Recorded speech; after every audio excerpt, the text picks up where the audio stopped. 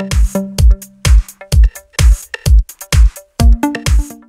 I have Nokia 5 and let me show you how to set up this device. So let me show you how to go through the activation initializing process on the following phone.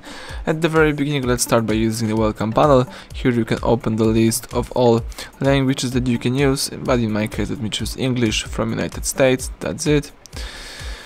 And you may also choose emergency and make some emergency calls if you wish right here. If not, let's go back. You can change the vision setting, or you can simply choose let's go and go next. You can activate your device without a SIM card, so let me skip this point.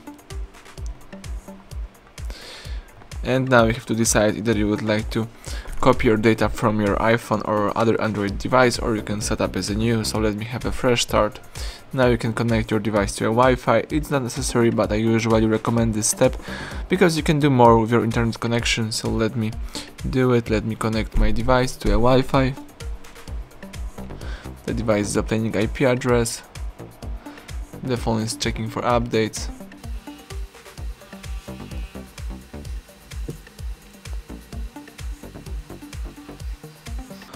And now you can sign in into a Google account. It's not necessary, but the Google account enables you some interesting features. So let me add my Google account.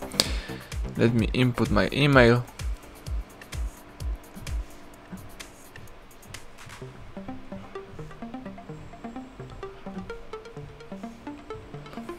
Let's go next. Now it's time to enter the password, so let me do it.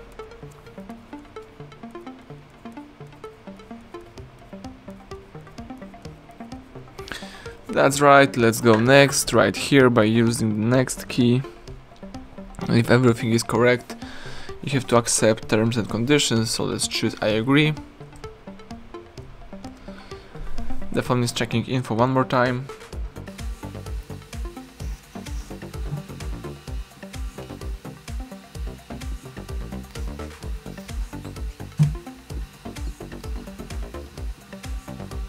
Now we can unlock the device by using a fingerprint, so we can use the fingerprint protection, but let me skip this for now. Let me choose skip anyway. Here we've got some Google services. You can enable or disable backup to Google Drive. You can help apps find your location. You can improve location accuracy or send system data. Let me choose agree to all of them. And let's tap next to the Google Assistant. Let me choose no thanks to the following information and choose all set. The device is finishing the setup process, tap finish button, and that's it, the home screen just pops up, so now you may use your Nokia 5. Everything went well, thank you for watching, please subscribe our channel, leave a thumbs up under the video.